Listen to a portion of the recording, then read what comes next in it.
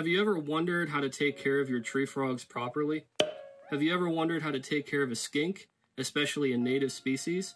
Have you joined forums, Facebook pages, watched YouTube videos, and not been able to get the right answers or the ones you were looking for? I'm going to provide videos in this new show explaining how I take care of my pets, and this information could be very applicable to multiple species. So with that being said, let's get into today's pilot episode.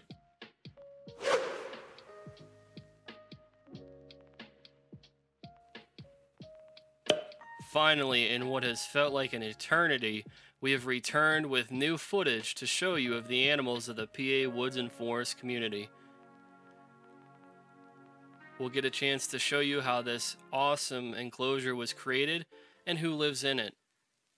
To spoil one of those, here we have the first look at Max, the 7-year-old female White's tree frog who runs this 125-gallon like nobody's business.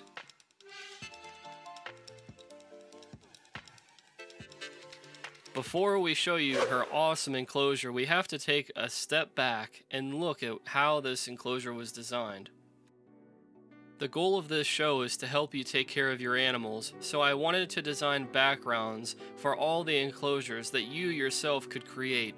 The idea behind this setup was going to be coconut baskets that were siliconed onto expanding foam, and well, you could see the silicone showed up a little bit too much, so I had to pull all of the background down, 6 feet of coconut basket, and I had to start all over.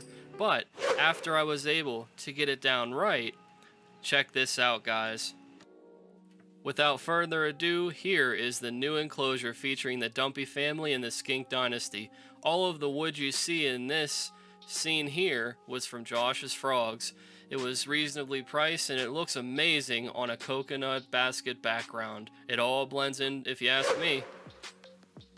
Let me reintroduce you to Pharaoh, the male southeastern 5-line skink. It's been a while since we've been able to feature him on the channel, but here is good signs showing how well he's doing, and this was the very first time I was able to capture him out after he was placed in this enclosure. We'll have a lot more footage on him in the days to come. It just was very difficult because when skinks have to change their environment, they're very hesitant to go out and be active like they once were, but we'll give you more information on him in the coming episodes.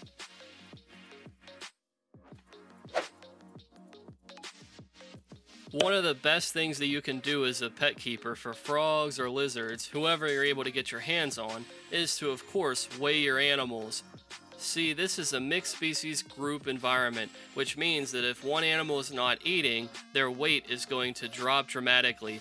So one of the best tips that I can give you for this first episode is to make sure that you get a gram scale and you're weighing your animals, because you can tell immediately if one of them starts to decline, show symptoms of illness, show symptoms of stress, and it's just generally one of the best things that you can do. You could also see on the other side of things if your animal is becoming overweight. Now, Spurgeon and Jeremiah were very difficult to work with in this scene because I don't normally take them out and handle them like how I do for Max. So, you can see we'll have a lot of issues because they don't quite trust me or feel as comfortable as she does. But, moving on, aside from weighing your animals, there's something else that you could be doing that's also equally just as important, and that's telling the temperature and the humidity of your enclosure.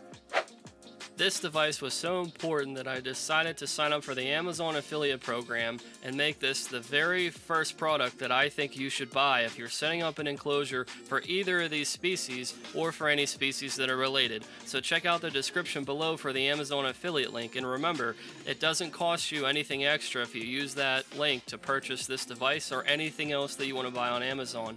However, it also helps out the channel and helps me supply my animals with food and all kinds of other stuff.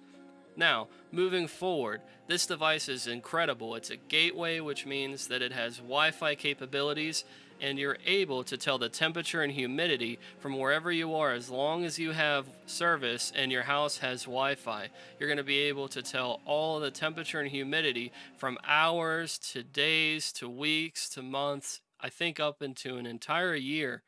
This is a very exciting device, and I had to show you this because if I hadn't become aware of it, I would have been purchasing multiple hygrometers and thermometers and been going through all of that mess for things that might not even work because they might not be waterproof.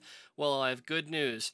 This is 100% waterproof and the battery lasts for months. So if you're trying to have something in your enclosure that is consistent and you can rely on, this is the device for you. As I said, I can see the temperature and I can see the humidity as well as the enclosure that the specific remote is controlling. Here you can see the temperature and humidity as I'm scrolling through it, and the more consistent it is, the better it is for your animals. You don't want them to have too inconsistent of highs and lows and humidity spikes and drops. You want to try to get it as consistent as possible, and that's only going to happen if you have a device that's able to help you keep monitoring that. This is something greater than all of the reptile devices on the market because not only with it being outside of the box, it's something that you can monitor for weeks and months, and you're able to dictate if there's a problem. You can set an alarm. It's just so much better than just having to be there and presently in the flesh see what's going on with your tank. You can monitor this from anywhere in the world as long as you have service in your house as Wi-Fi. I really think this could help save some animals if there's something that happens like a power outage, or there's a heater that's on and it's too hot, or if the humidity is just too low and you wouldn't have known. This is the perfect device, so check that out on the Amazon affiliate link. Getting back to the whites, tree frogs, and the skinks, inside the 125 gallon, we have a chance to see Max just enjoying being out at a late part of the night. You could see that it was misted, and we'll get into the devices for that down the road. But it's always incredible and exciting to me to see a happy whites tree frog late at night. It's always exciting to see Max. As you can see, she's waiting for me to feed her. And here, we have Jeremiah, the whites tree frog, the male. We get a chance to see both Max and Jeremiah out and about, just enjoying the enclosure, but also hunting because I misted, changed the water, and provided crickets for them to enjoy. We also have a third whites tree frog, and that's Spurgeon. He's a little bit more confident, a little more vocal than Jeremiah, and he seems to always be hanging around Max. As you could see, everybody seems to have their favorite spots in the enclosure. Max seems to patrol the ground, and the two boys seem to enjoy the top part of the enclosure, which I rarely see Max going up to. It seems like the perfect habitat, the perfect situation, and the right conditions with the humidity and temperature for these animals. I can't wait to show you what we have coming up in the future. But this tank isn't the only one in this episode.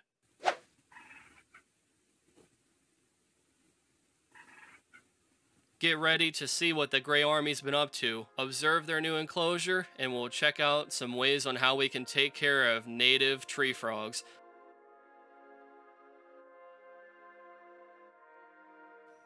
Like, subscribe, and share with your friends. We'll see you in the next one. Thank you.